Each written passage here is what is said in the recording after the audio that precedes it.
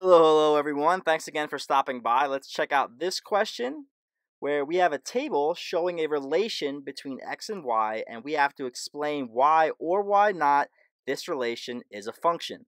So the first question that should come into our head is, what exactly is a function?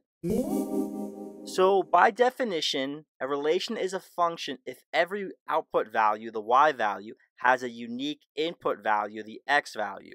Or in other words, the x values can't repeat. Every x value has to have one unique y value, and if it repeats, it's not a function.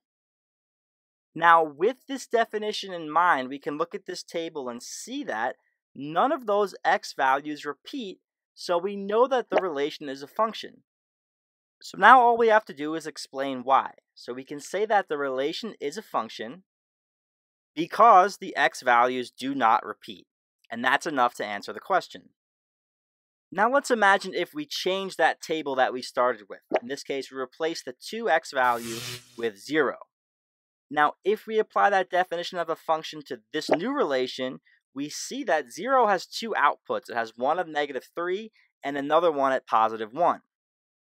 So if this were the case, our explanation would be that the relation is not a function, and the reason why is because one of the x values repeats, and all it takes is one, and it's not a function, and that's all there is to it for this one. So thanks again for stopping by, guys.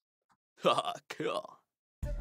And that's it for that one. I hope you guys enjoyed it. Please click the link below and subscribe to our YouTube channel. We got a ton of animated math lessons, and I know that you learn more than one topic in your math class, and you're going to need help again, so don't forget to subscribe. We could use the support. Do it. Do it. Good job.